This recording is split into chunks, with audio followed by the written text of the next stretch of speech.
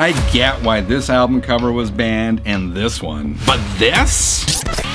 Hi, my name is Frank. Welcome back to channel 33 RPM, your channel for vinyl, gear, and more. Today I'm running through 10 album covers that were banned. This is not a definitive list, but it is an interesting one. The original cover of the Beatles' 1966 album Yesterday and Today featured an image of the band dressed in white coats and draped in raw meat. John Lennon and Paul McCartney apparently insisted it was the Beatles' statement against the war, particularly the Vietnam War. At the end of the day, it wasn't quite the statement that record company executives wanted to make. Capitol Records recalled all the albums and literally pasted this safer image of the band over the original cover. Today, those original butcher covers are very rare and highly sought after by collectors. The original cover of the Rolling Stones' 1968 album Beggar's Banquet showed a rundown bathroom in the top part of a beaten-up toilet. Some of the graffiti on the wall was scrawled there by the Stones themselves. Unfortunately, the label execs freaked out when they saw the image and put the kibosh on the artwork. A new concept was developed with the album cover made to look like a wedding invitation. As you can see in this revised version, the band's name, along with the words Beggar's Banquet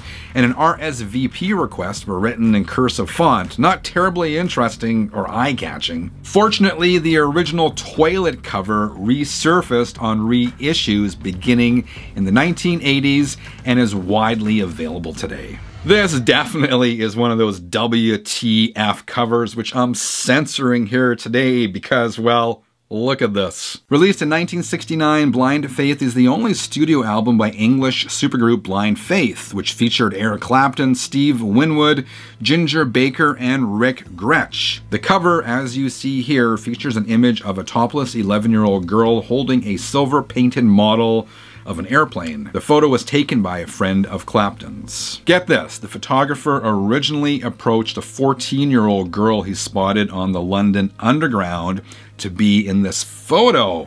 It turned out she was too old though, so instead he got her 11-year-old sister to pose for the cover, with the parents' permission, of course. Eventually, the album was released with two covers, this one and an alternative version featuring an image of the band.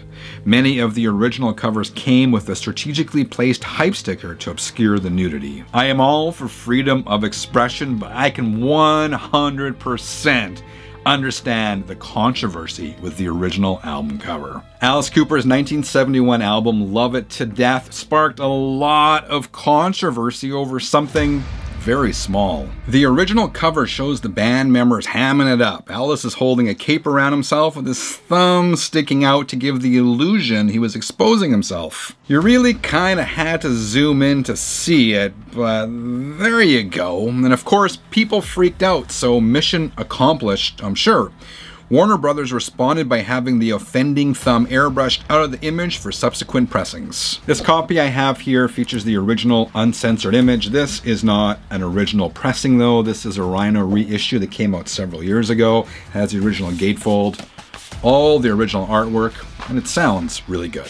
Here's another one of those album covers that makes me cringe. I'm talking about the 1977 release from the Scorpions called Virgin Killer. The original cover featured a nude 10-year-old girl, which obviously stirred controversy. As a result, the album was reissued with different artwork in some countries. The original cover was designed by the product manager for RCA Records in West Germany. The band apparently had mixed feelings about the image, noting in some interviews that nudity is not a big deal in Europe, but in other interviews they've expressed regret over the image, saying they would never agree to using something like that again. The title track, by the way, is about time and how it eventually robs children of their innocence. Cool idea for a song, but as far as that artwork goes, it does not stand the test of time. The cover of Bon Jovi's massively successful 1986 album Slippery When Wet was originally supposed to look like this. this. The album had various proposed titles, including Wanted Dead or Alive. The band changed the name to Slippery When Wet after visiting a strip club in Vancouver. The club apparently had a shower on the stage, which the dancers used as part of their act. The original cover, as you see here, featured a busty woman wearing a strategically cut Slippery When Wet t-shirt. Fearing the image would not be well received by young female fans, the record company demanded it be changed. And apparently John Bon Jovi also didn't like the pink. The lady cover was replaced with an image of a wet black garbage bag with the words "Slippery When Wet" traced in the water. That's the cover most of us saw. This original artwork was available in Japan only.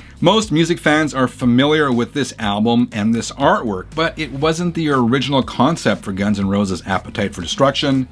This was. The album's original cover art was based on Robert Williams' painting Appetite for Destruction. It depicted a robotic rapist about to be punished by a metal avenger. The band stated that the original artwork was a symbolic social statement, with the robot representing the industrial system that's raping and polluting our environment. After several music retailers refused to stock the album, the label compromised and put the controversial cover art inside. It was replaced with an image depicting a cross and skulls representing each of the 5 band members. It's not hard to find copies of the original album artwork, but they are becoming quite expensive. Luckily, I found a couple copies years ago when they were still relatively inexpensive. One of these is a Greek pressing and the other is a UK pressing. Nothing shocking except maybe the original album artwork for Jane's Addiction's 1988 debut. The cover image was created by frontman Perry Farrell. It features a sculpture of nude female conjoined twins on a rocking chair with their heads on fire. That was enough to set the censors' hair on fire. And retailers weren't really happy either. 9 of the 11 leading record store chains in the US at the time reportedly refused to carry Nothing's Shocking with that original cover.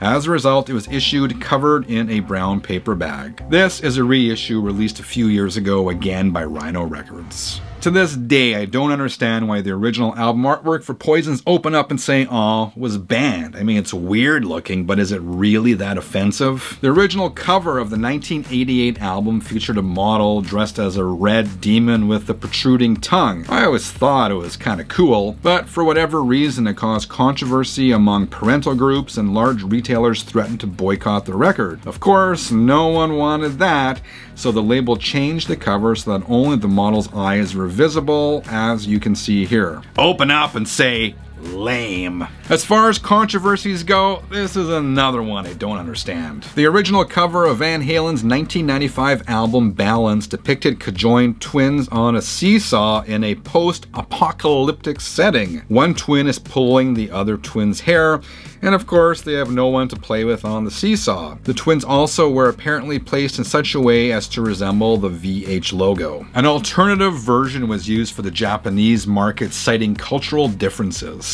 Here is what the alternative version looks like. One of the twins was removed, leaving only one child on the seesaw. What are other album covers that have been censored over the years? Let me know in the comments below. If you dig this video, I think you'll also love my Retro Deep Dives playlist. I'll see you there in a couple of minutes. Till then, keep on spinning.